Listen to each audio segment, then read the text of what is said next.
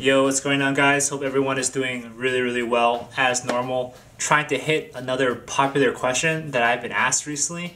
So this video, I'm gonna try to do my best and make a practical, basic video on computer security.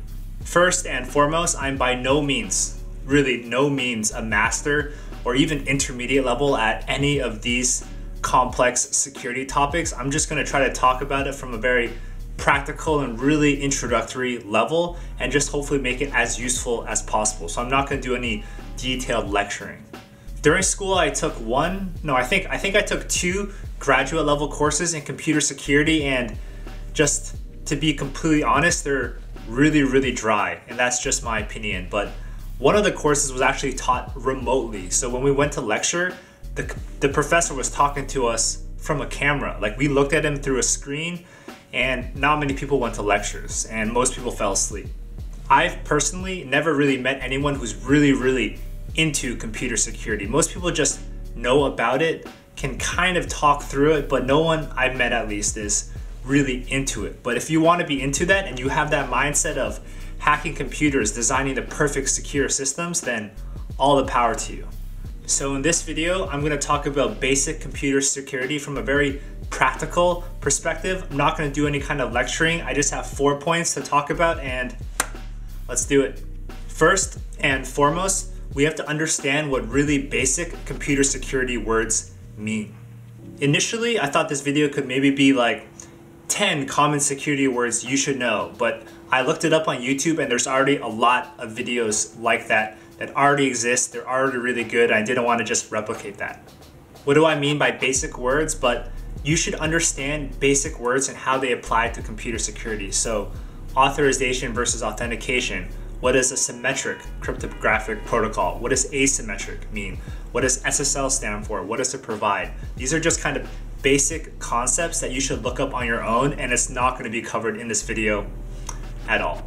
So for point number one, I'm just going to assume that everyone's going to get a decent foundation for these words on their own time. My suggestion for this is, what I actually did was just take some time, like 30 minutes to an hour, watch one of those lectures on YouTube about basic computer security. Once something comes up that you don't understand, just pause it, research it, understand what it kind of means, and go back to the video, all right? And do that first, and that's point number one. Point number two is actually really simple, and I just want to say everyone should be a good consumer of security and technology. And what do I mean by that? Large companies, well, actually any company, they spend a lot of time managing and configuring their security system. And you as a consumer, if you're using them, you should take advantage of whatever they provide. For example, if Google login requires two-factor authentication with a phone, and you have a phone, you should use two-factor authentication. They're making that feature available for your benefit as a consumer. If you have a tough time remembering all your passwords, all those secret questions, all your credit card numbers, just get a simple password management software. There are a lot of them. I use 1Password. It's simple, it works. It's not the greatest, but it manages all my info, so I never have to remember any password.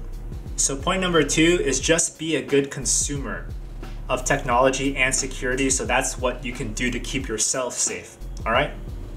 Third, and maybe most important point that I want to make in this whole video is how computer security applies to you if you're an application developer or software developer.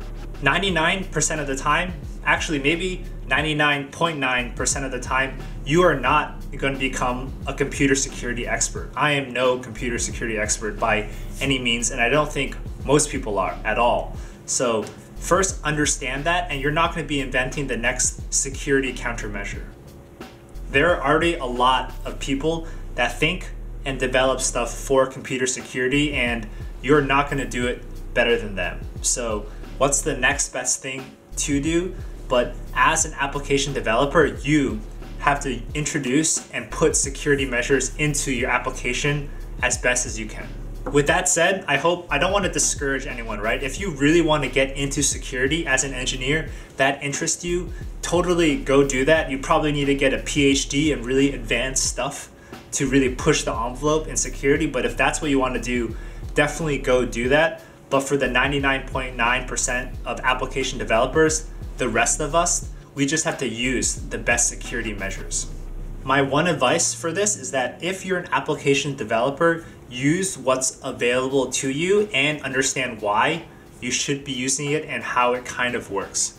So for example, for web application development, the popular web frameworks, Django, Rails, they already have a lot of security things built inside that framework for you. So as an application developer, you just have to be cognizant of it and use it. All right, let's see. Most popular web frameworks, one thing they do for you is they put special tokens in all your web forms to prevent cross-site forgery. And they just do that for you. You don't have to think about it. Most frameworks can handle proper SSL redirecting and enabling of secure sockets layers with just one line of code. Web application frameworks also help manage many server-side secrets for you to help you kind of hide sensitive information. For all the backend developers out there, I know many of you guys who work in the backend or write server-side code for web applications, you're probably designing APIs a lot, making RESTful resources and doing all that stuff. Well, you're probably using a framework to help you do that.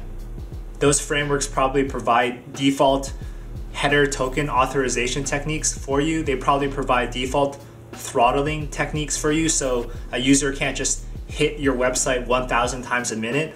All those kind of things are done for you already and you just use it.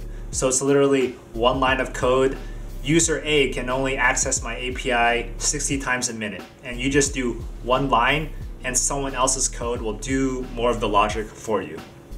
Point number three, I just want to say the major point in this whole thing is that when you use different frameworks to help you design your applications, there's already a lot of work, already a lot of legwork done for you in the realm of security, and just use what's already available and don't try to reinvent the wheel and trying to do your own prevention of cross-site scripting, all right? So just use what's available for you, and that's the best thing you can do as an application developer, 99% of the time. The fourth point I want to make is that, what did we just cover? We covered securing your application as an application developer, and you always have to do that. Well, the fourth point I want to make is that you also have to secure the computers that your applications are running on. Usually there might be a dedicated like network security or system administrator person to help do this, to set up the computers as securely as possible. But if you're just working on an application by yourself, you're one or two programmers, you'll probably have to do both. Secure the application and secure the computer. So again, let's just do the same thing, run through a bunch of examples of what securing a computer really means. One example could be installing SSL certificates on the computer, so different apps running on the computer can always reference those certificates. You could also set up private networks to kind of hide your computers away from the big bad internet.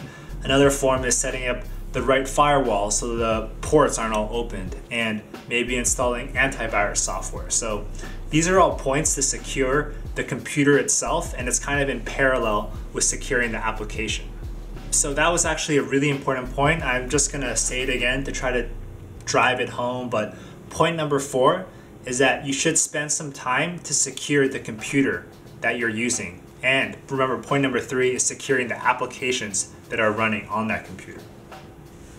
Alright guys, that's the end of the video. Let's just do a really quick recap of all of these 4 major points. So first one is just understand the basic words. Don't be completely clueless about what basic security words means, like what is RSA? Number 2 is, remember, be a good consumer of security. So that's using the security features of other applications to just protect yourself. Third was, as an application developer, use all the security features made available for you. Don't reinvent the wheel, just use them in your application.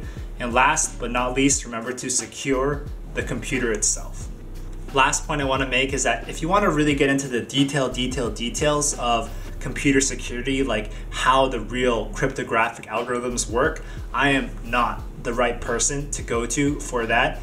If you really want to understand like how like RSA works, how AES works, like the history behind it, how those things have evolved, but you should look up other resources to get that information, because I'm not the right person to provide or lecture about that at all. All right, this whole video is just me trying to speak to it practically for the 99%, and Hope it was helpful. All right, please like the video. Again, subscribe.